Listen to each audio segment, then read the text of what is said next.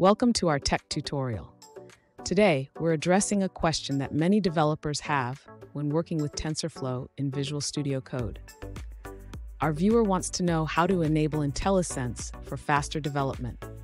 This feature can significantly enhance your coding experience by providing smart code completions and suggestions, making your workflow smoother and more efficient.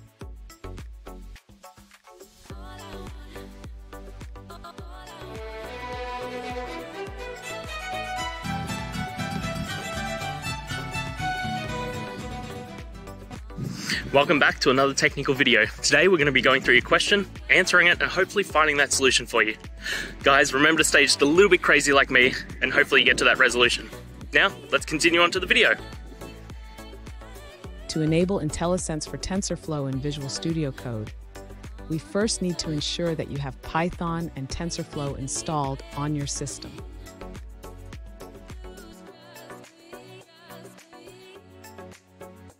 Next, open Visual Studio Code and install the Python extension. This extension provides rich support for the Python language, including IntelliSense.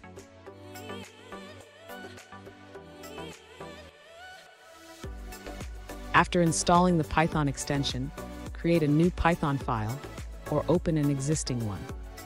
Make sure to select the correct Python interpreter that has TensorFlow installed.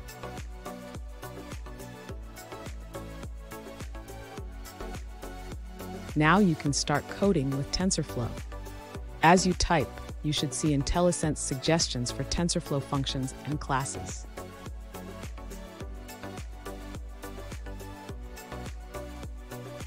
If you still don't see IntelliSense, try reloading Visual Studio Code or checking your settings to ensure IntelliSense is enabled.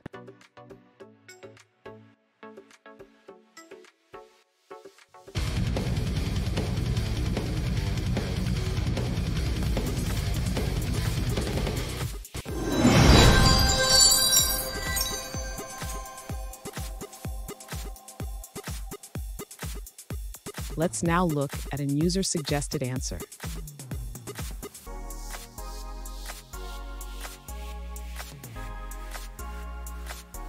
To enable IntelliSense for TensorFlow in Visual Studio Code, you can follow a simple setup process. Check out the GitHub repository for detailed instructions.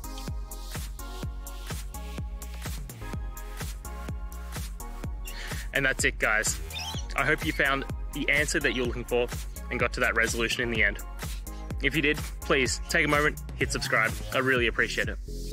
Until the next time you need more technical videos, I hope you have a great day. Cheers.